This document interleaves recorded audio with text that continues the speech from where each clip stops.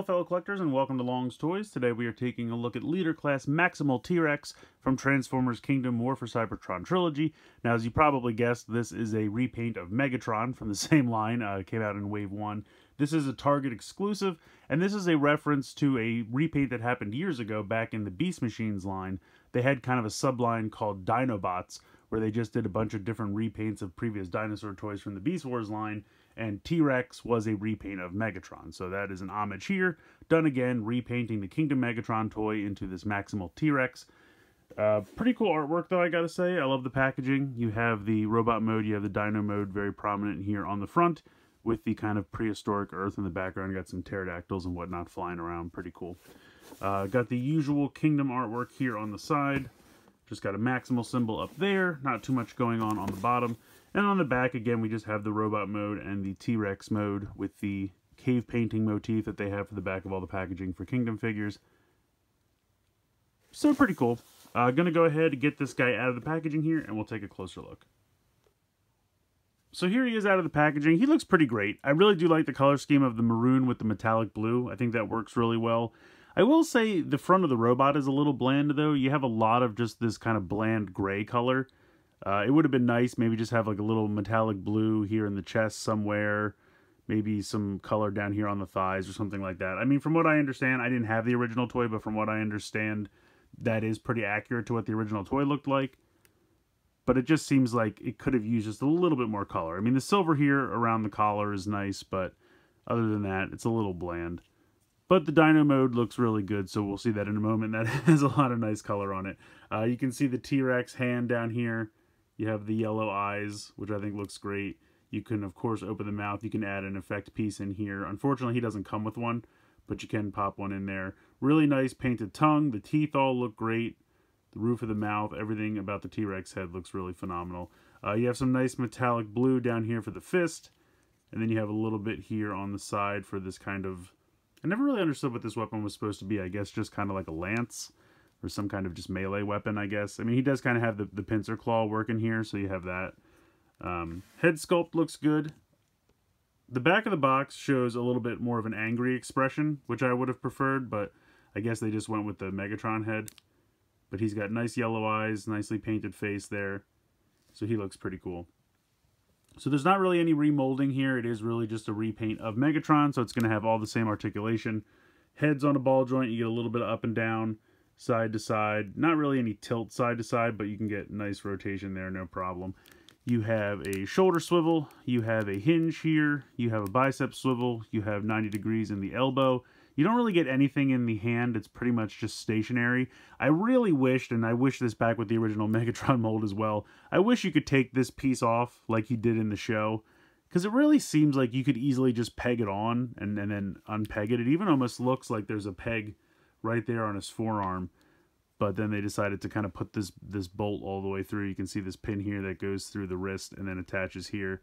So I don't know, just seems like a weird choice to me. It would be nice if you could take this piece off and just peg it in, but this shoulder is pretty much the same. You have kind of a little bit less articulation with the elbow here because of the head, but you do have all the movement here for the T-Rex head, and of course the opening and closing jaw of the T-Rex head. You do have a waist swivel here. You do have hinge and swivel, so you can kick pretty much forward and back all the way. You can kick out to the side decently, but this hip piece does get in the way a little bit. He does not have a thigh swivel, but he has a swivel right above the knee. And then, of course, you have, I would say, yeah, full 90 degrees there in the knee. You have some front to back in the ankle, and you have very limited ankle tilt, but you can get a little bit of ankle tilt out of him. But it almost feels like you kind of have to force it, which is a little weird, but it does work. And he's got a decent-sized backpack. I mean, that's just pretty much all your T-Rex skin pieces here on the back, if that makes sense. But I mean, the original Megatron toy in this line, and of course the original toy back in the day, had quite a backpack as well, so that's a little to be expected. But yeah, he looks really good. Like I said, a little bit more color on the gray parts of the robot. Other than that, I'm pretty happy with him. So transformation for this guy is exactly the same as Megatron, so if you've transformed Megatron before, it is exactly the same. So I'm going to kind of roll through it fairly quickly, but you go ahead, you take this piece, this comes around, pegs in down here. These flaps will fold down, and you kind of have to get this tab in first, and then you can kind of peg in this back part here, which doesn't always want to cooperate.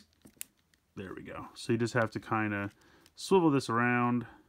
And these are kind of softer rubbery plastic, but they will all peg in pretty nicely.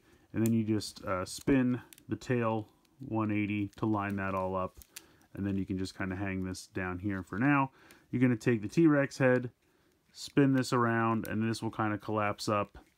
And the shoulder pad here kind of becomes the under part of the neck for the T-Rex head. So we have that going on there. We're going to flip this little panel out back here, and we can flip out the T-Rex hands. We're going to separate the torso from the waist, so right here, this will pop up. This will kind of fold down a little bit so that we can bring this up and spin this around like so. You can go ahead and rotate the head back into the chest like that. You're going to open up these flaps here. And then these pieces are still spring-loaded. I never really understood why they're spring-loaded.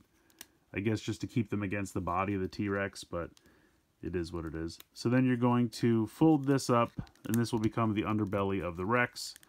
So we just close these up. Now, I can guarantee you during the transformation process, these are going to pop open at least 2 or 3 times. So you just close them back up. And then you just kind of situate the head so that these flaps in this panel all kind of just, you know, fit where they should, and it looks appropriate to close that all up around the neck. At this point, we're going to come, and this can be a little difficult, but you need to split this crotch piece here, the blue. And if you have fingernails, it helps, because I really feel like I'm going to break this thing half the time. You can kind of grab onto these pieces here and try to use that to pry it apart. But if you're someone like me who just trimmed his fingernails, and it's not really helpful, so sometimes I'll just get like a tool or a pair of pliers or something and just kind of pop this. That did not really work out. There we go. Okay, so once that unsnaps, you can accordion these out. And they're very tight joints, which is good, but at the same time, it can be kind of a pain in the butt. So you accordion these out, and then they will kind of snap into place there, so it's in that kind of wider stance. At this point, you're going to swing this down, and this will peg in. There we go. And of course, these have come unsnapped, as I promised they would. At this point, you're going to rotate the tail up 180 degrees, as you can see there. These are going to pop out, they pull away, they swivel down. You can see that there's a peg hole here, so that tabs in there. Pop this out, swivel down, and push that against the body. Then at this point, this is going to unhook. And it can be a little difficult because, again, this is kind of a softer plastic here, so you want to make sure you're not kind of grabbing on to the rubbery part. You kind of need to get a hold of this gray piece here and make sure that's what you're pulling up. So once you have that, you can make sure these are out of the way. There are 2 tab slots right here, and they will tab on right here and here, so this just drops back. And that will peg into place like so. At this point, you're going to kind of swivel these around. They have kind of a track that they're on, as you can see right here. So you'll swivel that around like so, and then you just drop these down, and they completely cover the rest of the robot legs. And there you go. You have our T-Rex mode. If these came unpegged, just make sure that they're pegged back in, and then just position the legs how you like. And there you go. We have our giant maroon T-Rex. I really think he looks good, though, and I love the blue metallic paint that just runs all along the back here.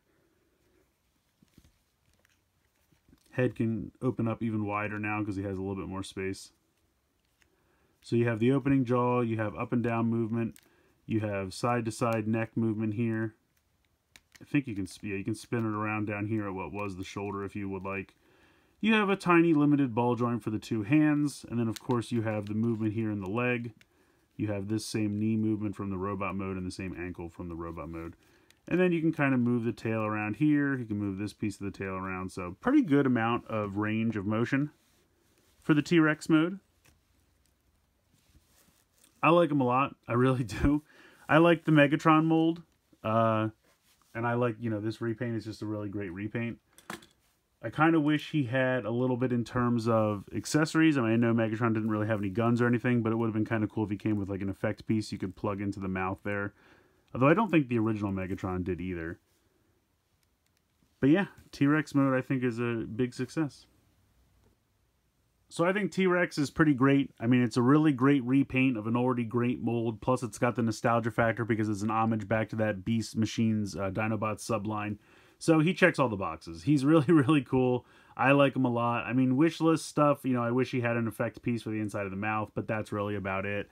There's not really too much to complain about this guy. If you enjoyed the Megatron mold from earlier in Kingdom, you're going to like this guy. Now, he is a Target exclusive, so some people were kind of worried that he'd be difficult to come by, but honestly, I've been to Target a few times, and he's been like on an end cap with some other stuff. You know, he's around. I don't think he's going to be too difficult to find. Also, I got this one online, so he has been going in and out of stock online. So if you're looking for him, I would check your local Target first. If you can't find him there, check Target.com. But I don't think he's going to be too difficult to find. But like I said, he's great. I like him a lot. Minor nitpicks, you know, the lack of paint and maybe an accessory effect piece. That's about it. Otherwise, he's really a lot of fun. I definitely recommend picking him up. Now, you might be saying, you know, the original T-Rex toy has no meaning for me, and I already have Megatron. Do I need this? Maybe you don't. I mean, your mileage is going to vary. But if you pick him up, I don't think you'll be disappointed. So let me know what you guys think in the comments below. Please like, share, and subscribe. Hope you guys enjoyed the video. And as always, thanks so much for watching.